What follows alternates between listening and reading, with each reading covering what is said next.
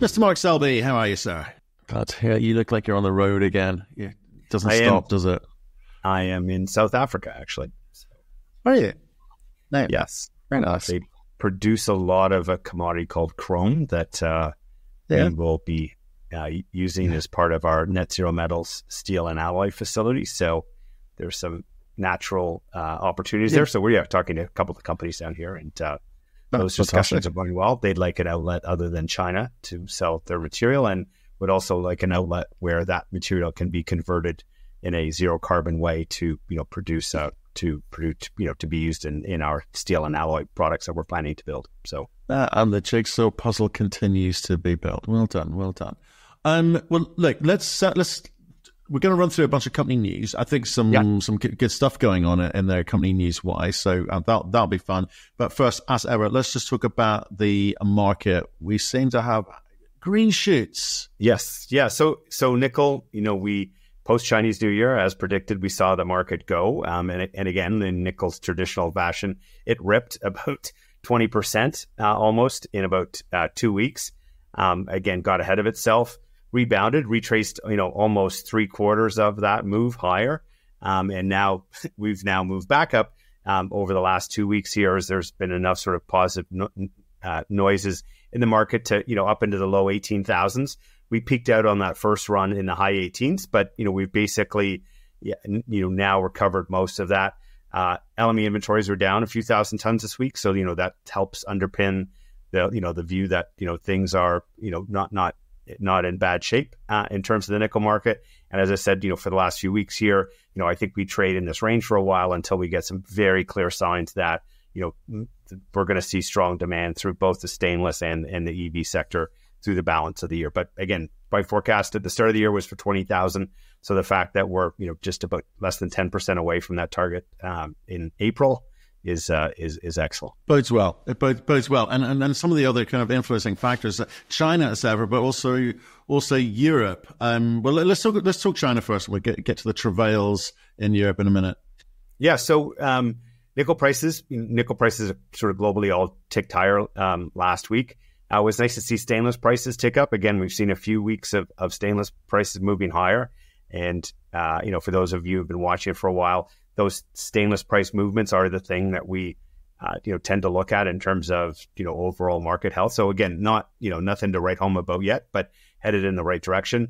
The other thing that happened last week with the move in nickel prices, sulfate prices actually ticked down a little bit, which I was surprised at, but that big move in the nickel price basically squeezed the premium for sulfate back down towards, either side of neutral, which is where I expect it to be long term, but still in decent shape. NPI prices actually ticked up a little bit last week. Again, nothing to write home about, but sort of green shoots and multiple things heading in the right direction. So good to see. And then Europe, we've got a few plants things were on strike. Prices were already moving higher there. So again, everything's sort of getting back into balance, and that's helping to lower inventories through the supply chain in Europe, which will continue to support prices as people restock later in the year. So yep, all good on that. All on those fronts. Well, okay, I think that the kind of a couple of plants with strikes, and there's enough going on in Europe with still Russia and Ukraine issues, but it feels like it's a very small industry, a very brittle industry, where if a couple of key components go out of kilter, it does affect the price, positively, negatively, quite quickly. And as an investor, you kind of want to feel that there's a kind of smooth running here. I mean, what can we expect to see off the back of recent nickel performances in terms of governments wanting to have a little bit more calm in the market? Are they going to do anything about it? Are they going to help? Is industry going to sort itself out? And what happens? Yeah, no, I think part of the opportunity and part of the reason the markets, stainless steel historically has always been whippy. As nickel prices have been volatile, that volatility has followed through into the stainless steel market, and some of the historical pricing mechanisms actually encourage, reinforce that volatility, and those are still in place. There's been discussions from time to time about eliminating some of those pricing mechanisms, but that hasn't happened. The thing we see with U.S. and Europe is both of them have set up tariff barriers. And so what happens is, because there's no free flow of goods between different markets, if you do get a disruption positively or negatively in a market, it disproportionately affects that market. So, that's why, we've seen these moves in Europe. They've effectively shut out a lot of stainless steel from the East. And the same thing with the U.S. Joe Biden this week, at a campaign rally, talking about even, tripling tariffs on U.S. and steel and aluminum products. Yeah, again, when people ask why, Canada Nickel, are we doing this net zero metals and getting involved in the downstream business? It's exactly this opportunity. The government wants you to build capacity, is providing, those tariff barriers basically, provide you pricing premiums that you can then pursue. So, as we move forward through here with, the noise with China and Russia, we're going to continue to have, we're going to continue to see governments, help promote domestic supply chains. So, we talked a lot in the past about bifurcated markets, and it kind of feels it's definitely amped up somewhat with Biden's comments this week. I don't know what Europe is making steps to make sure that it has less reliance on China, but I know there's a bit of an anti-China rhetoric going around at the moment. But do you see that continued change in terms of how pricing is decided, and like in the US and Europe and the rest of the world? Is that we're going to see more of that this year, next year? Oh, for sure. Yeah, no, I think long term, I think, sort of where we are today should really be seen as a base, and going forward, any kind of pricing differentials, market differentials are just going to continue to move higher. I mean, the other big move this week was the banning of Russian nickel and aluminum from the LME and COMEX warehouses. It won't really have, again, the same material is going to be produced. Norilsk is probably going to, have to eat some of the costs to get traders to buy it, because traders are going to have to move it, to a bunch of different markets than they otherwise would. So it's good for the trading companies who now have to reposition all this nickel globally. Net it's not really going to impact the overall supply demand balance. And again, in terms of pricing, we've moved higher this week, but nothing spectacular off the back of that announcement. Right. Okay. We shall see. I'm sure there's more of that to come, because it was pretty sort of adversarial type commentary. I thought car sales. We've had a bit of good news off the back of last year's quite good news. So what can you tell us? EVs. One of the agencies that tracks global sales, we're up 21% first quarter year over year. That was impacted. Europe was the slowest market, only up 7%. And that's really a year over year impact of German subsidies being cut. That's the part people need to keep in mind looking through data here. We've had some pretty generous subsidy programs from time to time. And when the governments announce that they're going to cut it, it does two things. It pulls demand forward as people want to buy cars before the big subsidy comes out.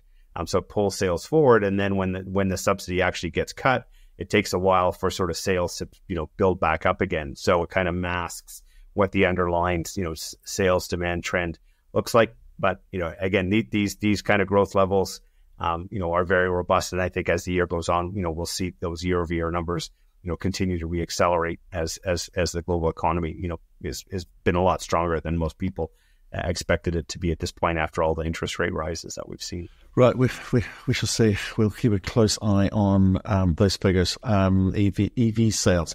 Fear not, folks. It's all growing. Right, I think we're going to leap into company news. I'm going to start us off with a company which we talked about it's 3.5 years ago, and we were concerned then. Unfortunately, it's come to bear.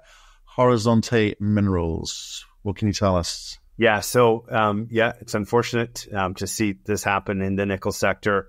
Again, for there's been a series of releases that last August said on time, on budget. 6 weeks later said not so on time and not so budget. They've came up with an updated project cost, which was significantly higher than what was previously estimated, and that had a pretty significant cost to complete to get done. They've then canvassed the market to get the financing package put together to see, what would be possible. And again, remember, this is a company that Glencore, Orion, and La Mancha all had investment stakes in. So some guys are pretty well capitalized. And they basically announced this week that, they haven't been able to put a funding package together. The senior lenders on the property, of which I think all three of those guys, have some sort of security over the property, would be in a position to effectively enforce their security and take, as Horizonte said, all the assets in the group. So, leaving the company with pretty much nothing. So, well, there we go. That's a painful ride down. So it's a painful ride down. Sometimes these things are almost inevitable. You got to choose your partners carefully. You've got to be clear about your financing capabilities, and to be able to, whoever's going forward with this asset, because the assets, it's fine at the right price. Whoever picks this thing up, could have a bargain on their hands. Well, look, and as I always say, we need all the nickel we can. So, I think it's a shame for Horizonte Mineral shareholders potentially, but whoever picks it up will be able to make a quick buck of it, I think. Let's go back to more savory pastures. Aston Minerals. Yeah, so those are our neighbors in the Timmins Nickel District. They're just north of one of our southern properties. And they've had some, been able to duplicate our success. They announced an updated resource, so they're working towards scoping study, and so they wanted to move a bunch of the resource from inferred to indicated. Did that quite successfully, 44% increase in indicated resource, and they also bumped up the overall resource, by another 17% in terms of the inferred category. So, again, the team there, experienced mine builders, know what they're doing on that front, and good to see another project in the Timmins district, continue to move forward. Okay, let's talk about their neighbors, Canada Nickel. Yeah, so two announcements last week. So first one was front-end engineering design. So this is the initial engineering work that you do after you've completed the feasibility study as you head towards a production decision. So, again, we are laser focused on, being in a position to make a construction decision mid-year. There's several work streams that are underway in terms of financing, engineering, and so forth, and permitting. And so we awarded the contract to Ausenco, who's been a long-term partner all the way through. Ausenco's got a great track record with big sulfide projects. So we're excited to be able to work with them. And, the other team of engineers involved in the feasibility study will be involved in this place. And then what this allows you to do is do enough engineering so that for the long lead items that you'll eventually need to order, which, we'll need to do if we want to keep schedule early next year. So good on that front. And then our Net Zero Metals subsidiary, again, along the engineering vein, announced agreements with SMS and Metso, both of those leaders in the industry. It's great for a company to work with us. I mean, SMS works with companies that are 100 times the size of us, and so I think people should read through that. These people design and build steel plants, and so the fact that they've chosen to work with us on what we're doing in the Timmins district is a great, vote of confidence in terms of, what we're heading down the path. They tweeted out some additional commentary in addition to our release. So, very much looking forward to doing that. That's the other part of why we're down here. Some of the testing facilities for some of the equipment that we're going to be working with. Some of my team are down here with me looking at that as well while we're here in South Africa. Busy year for you. There's a nice punctuation point at the end of this year as well. But from now till then, you've got a lot of plates spinning. Feeling confident about this year in terms of the market, in terms of your ability to get these things finished? Oh, for sure. I think on the market side, in December, early January, the sky was falling. Nickel was going to be horrible forever. BHP said the market wasn't going to balance till the end of the decade. I said prices were going to start moving higher post Chinese New Year, and that market story is unfolding. We've been able to, build out the team in a way that allows us to, execute on multiple fronts. So whether it's permitting, whether it's engineering, whether it's putting the full financing package together, those things are all going well. And a piece there too is as you're talking to people, right? So as we're talking to potential lenders, as we're talking to potential project partners, as we're talking to we're going to be building out the teams of net zero metals, and when you talk to people who've been in the industry 30, 40 years, have a great track record, and they're excited to potentially come on board and be involved in what we're doing there, really validates our underlying thesis of the market very, very much needing this capacity.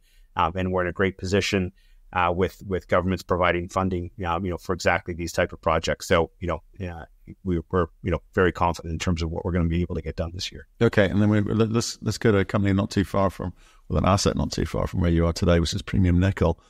Yep. Just up the highway.